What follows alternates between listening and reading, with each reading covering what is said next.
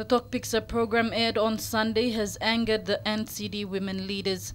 The minister told host John Eggins the issue on the 22 reserve seats for women will not be passed as men were against it. My two fellow female colleagues are only 3 minus that 111, 111 members in Parliament, minus 3. Do you really think, John, that the 3 of us can win that vote for the 22 reserve seats? What do the men think? They called on Prime Minister Peter O'Neill to take back the Community Development Ministerial portfolio from Mrs. Toni and allow her to sort out her marital problem.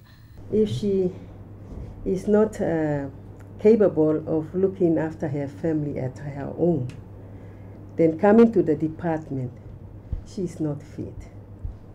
So therefore, I am calling upon the Prime Minister to remove her so she can step down and concentrate on her electorate. Minister Toni spoke candidly about her marital problem. He stuck with me. Against all odds, against his family, he was having those affairs, trying to raise a family, it didn't work. We run into politics.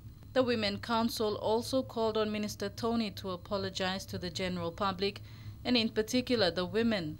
They said the minister is unfit to hold a ministerial portfolio and is not a true women's advocate in the political front. Being the only female minister in the O'Neill-Dion government, she said it's a challenging role for her to represent women, but she is confident she can serve. Bernadette Effie, National EMTV News.